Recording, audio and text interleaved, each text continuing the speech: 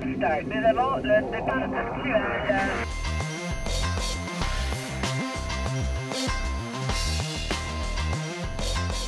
Welcome to Peloton Magazine. I'm Ben Edwards, and this feature is being brought to you by Le Mans Fitness and the direct drive Le Mans Revolution. You've probably seen our real weight features. We head over to a bike shop, pull bikes straight off the showroom floor, and weigh them, adding the weight of pedals, bottle cages, and one empty water bottle. We feel this is a much more relevant weight than knowing what a 54 centimeter naked version of your frame weighs, or what your wheels weigh without tubes, tires, or skewers. Cyclists must be the only athletes that obsess about what our equipment weighs in totally useless configurations. For this installment, we are taking bikes right out of the pages of Peloton Magazine. And first up, a bike from the very first issue of Peloton Magazine. The Specialized Roubaix SL3, our test version of the endurance bike, was equipped with Shimano Di2 and their Dura-Ace carbon tubeless. Specialized provides all the extras: post, bars, stem, and saddle.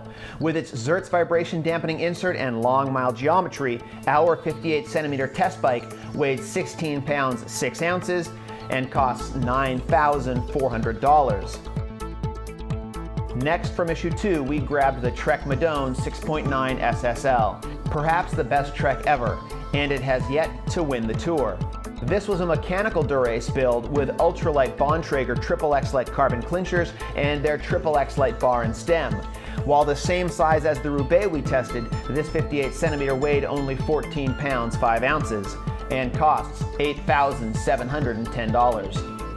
Jumping ahead to issue 4, our gorgeous tribute to Italian cycling, we look at the Bianchi Sempre, a new bike for 2011 that brings Bianchi's racing heritage to a new price point. Tight angles, Celeste paint, and a stiff platform are accompanied by components bearing the storied Reparto Corsa name and a 10-speed Campagnolo Veloce group.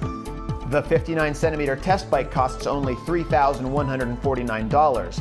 Of course, there is a weight penalty: 19 pounds and 5 ounces. Our latest issue of Peloton, number 7, is an ode to the Swiss and the Basque.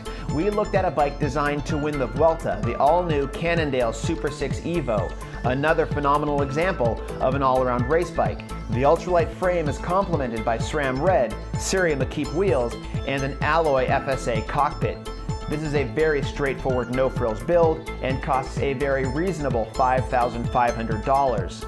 Here's the part that blew us away. Our giant 63 centimeter test bike weighed only 14 pounds 11 ounces.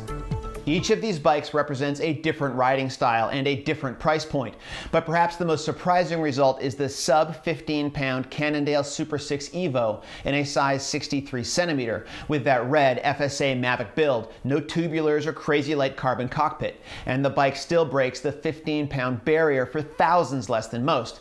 It's also a heck of a bike. Check out issue 7 of Peloton Magazine on newsstands now for the full review, as well as a look at the new Fuji Altamira and a detailed guide to going tubeless. And stay tuned to PelotonMagazine.com. Mr. H will be taking many of these bikes head-to-head down our benchmark descent very soon. I'm Ben Edwards. Thanks for watching PelotonMagazine.com.